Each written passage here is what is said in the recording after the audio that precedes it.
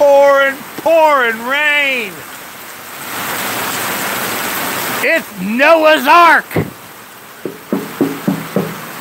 The Ark is sitting at home. Woo! Look at the flooding. Oh my God. I hope all of you that went out snapper fishing today are having a good time, and I hope y'all are back home or at least at the dock. This is the reason that I don't go snapper fishing or go offshore a lot and stay out there too long. I've been caught in this kind of stuff before, and let me tell you, it ain't no fun. Ain't no fun. I was supposed to go tomorrow, but there's a front coming through, and supposedly tonight it was supposed to blow upwards of 20 knots, 10 to 15 at least, 3 to 4 feet offshore, and I canceled tomorrow because I told the guy, how nautical is your wife and your stepdaughter, 17-year-old girl? How nautical are they? Because it's gonna get nautical. The last time I went out and it was 3 to 4 foot with a 5-second interval, we got our asses handed to us in the Ark. Woo! Man, I'm telling you. Look at this shit. It is a torrential downpour. It's called a free truck wash. Come on. Free truck wash. It needed it. Well, let me get out of here. This is just going to be a short one. I was thinking about y'all. Woo! I'm in here and I'm looking at this stuff and I'm saying, my God, am I glad I'm not at the boat ramp with 400 other people.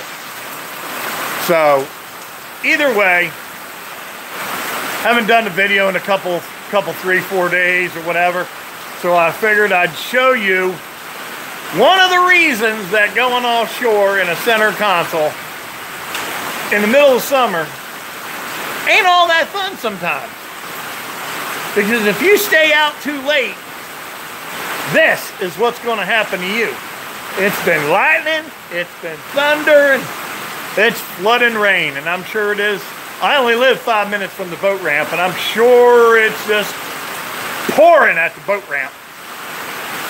And you get all these people trying to put their boats on the trailer all at the same time. I've learned not even to bother.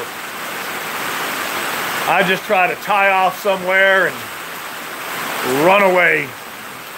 We got a pavilion at the boat ramp now. I guarantee everybody's probably standing around underneath it. So, yeah, I'm not doing this. 2-day snapper opening today and tomorrow. And the Gulf of Mexico gets 3 months. And these people go ballistic. I was going to do a video of what it's like. Maybe I'll do it tomorrow. I don't know. Just to see how many people are parked 2 miles down the road like they used to. I want to see if $5 a gallon gas has slowed these people down at all. I doubt it. I was talking to them at the bait shop and they said I don't think $10 a gallon would slow them down. So this is the weather we're having in Jacksonville right now. And I am glad I ain't fishing. So I'll bid you all farewell, but woo! This is the kind of stuff you got to put up with. Oh yeah, you know exactly how I feel right now? Well, I actually feel pretty good because I'm dry and I'm not sitting in my boat. I'm not sitting in my boat at the boat ramp getting my ass handed to me or coming into jetties or something like that. And then, the worst part about it is, then I got to clean fish afterwards. And you're sopping wet and my damn boots get all filled up full of water. So, that's it. Live from the JETTYWOLF fish camp. And thank God I ain't fishing in this shit. So I'll talk to y'all later. I don't even know how to bomb out of this. All right, I don't know.